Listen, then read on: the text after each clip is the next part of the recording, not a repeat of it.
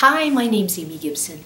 These are the Jesus interviews. I'm sharing with you what I believe are Jesus Christ's responses to my prayers. As he speaks to me, I just write down his words and then I share them with you, and you can make up your own mind about this. For conversation, contemplation, this is not advice.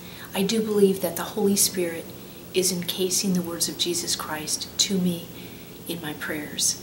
And so today's video is about world peace for world leaders, and I believe that Jesus is reaching out to our world leaders.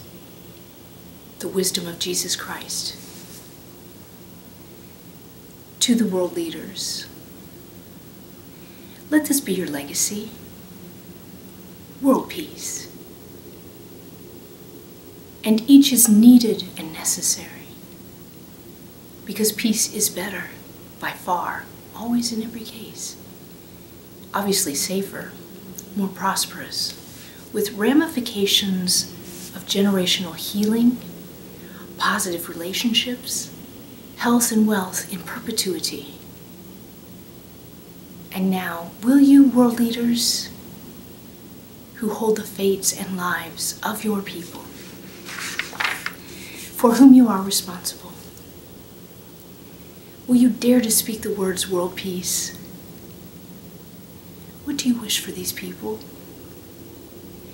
And so unto them as unto you. For truly each world leader is a human being, made of flesh and bone with feelings, experiences, beliefs, philosophies, validated by the experience of life. And let us begin at the beginning. And what do you need? And what do you want? And why? And if you do care for your people, for their well-being, then you do want peace. And what is peace? Is peace more than absence of war? Peace is prosperity, not poverty. Peace is freedom of the innocent to express oneself freely, to choose life and to live as one chooses with respect to the other choices, and not to judge but share and speak with the intention of solutions, and speak the truth with the intention of solutions. And please, for your own sake, remember this. Your next life will be lived in your declarations and legislations in the least.